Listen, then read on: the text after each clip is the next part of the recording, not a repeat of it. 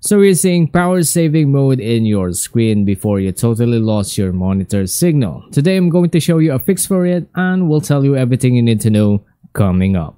There's only one reason for this issue, and that is your CMOS battery is already depleted, meaning it's already dead, and the only solution for this is to replace it.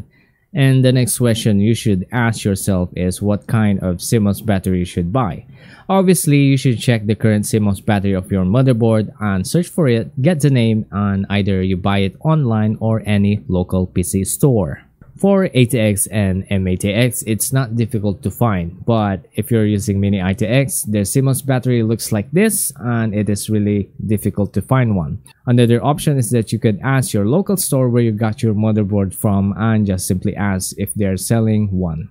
For ATX and MATX motherboard, this is how you replace your CMOS battery. As soon as you got your new one, just simply remove the old CMOS battery in your motherboard by simply pushing the lock, and the CMOS battery will pop out. Then grab the new CMOS battery, push it in like this, and you are good to go. For Mini ITX, there is a very small connection, and just remove it like so. Remove the CMOS battery from its place because it's usually sticking like this in your motherboard. Grab the new one, stick it somewhere using a double-sided tape, plug the CMOS battery connection, and you are good to go.